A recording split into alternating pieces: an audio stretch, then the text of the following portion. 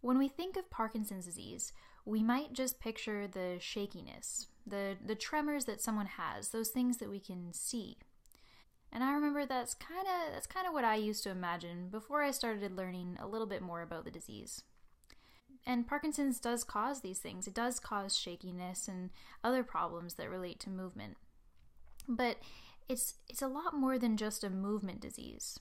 And the reason it's able to be this, the reason it's able to do all of these things and cause more problems than just movement, is because a big part of the disease is this breakdown of these really important neurons in our brain called dopamine neurons. And this breaking down of these neurons, it's actually a pretty big deal. It's a big deal because neurons really rely on each other to send messages. So to send messages all across the brain to complete the tasks that we kind of count on them for. Like maybe allowing us to remember where we left our keys or letting us calculate something in our head. And all this communicating, it kind of works like that telephone game that you might have played when you were younger. And that telephone game, it goes a little something like this. So we've got a bunch of people that kind of are in this sort of network.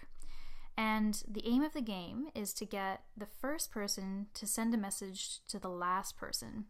But the trick is that all these people in the middle, all these people in between, tell each other the message, and it has to stay the same so that the last person can get the message that the first person said. So person A will tell person B the message. Maybe the message is instructions on how to get from one part of the city to the other. And we need person B to tell person C the message, and person C will then tell person D, and so on, until the message reaches our final person, the person that needs to get across the city. So in order for the correct message, the correct instructions on how to navigate the city, in order for these to get from this first person to the last person, we really need all of these people here in this little network. We need them to each pass along the correct message. Because if even one of them kind of messes it up a little bit, maybe says the wrong street name or the wrong bus number, the whole message will be changed. This is kind of how neurons talk to each other in the brain. This is kind of how they talk to each other to get things done. They work in this network that really relies on each other neuron.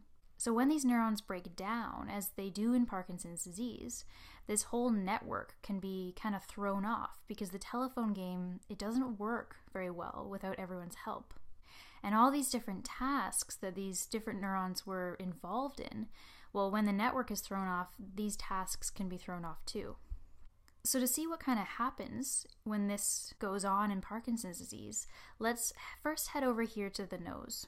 So what can happen in this part of the brain, and this little area here, which we call the olfactory bulb, so we can see the olfactory bulb here.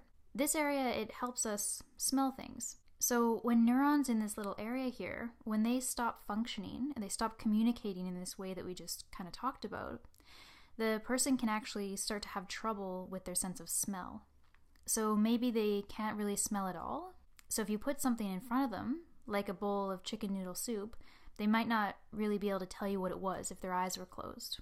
Or instead of not being able to actually smell, they might have trouble deciding the difference between two different smells. So these problems with smell are actually really, really common in Parkinson's disease, and they can actually be one of the first things that goes wrong, sometimes before even those movement problems that we think about when we think of the disease.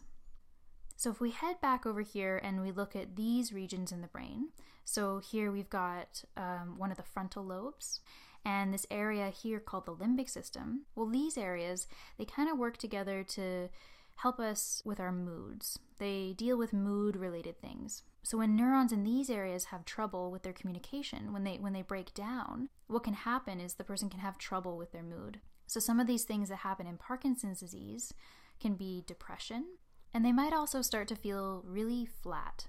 Kind of like they're not interested in anything at all.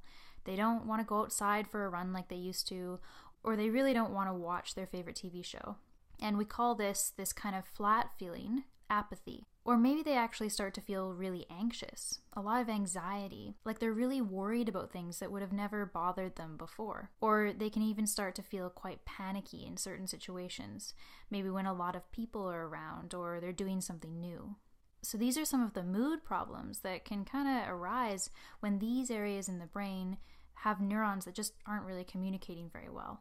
And maybe because of a combination of these problems with their mood or some of the other symptoms that they're having, or because of their medication or these neurons miscommunicating, the person can start to have trouble with their sleep. They may find it really hard to even get to sleep, or they might have trouble staying asleep.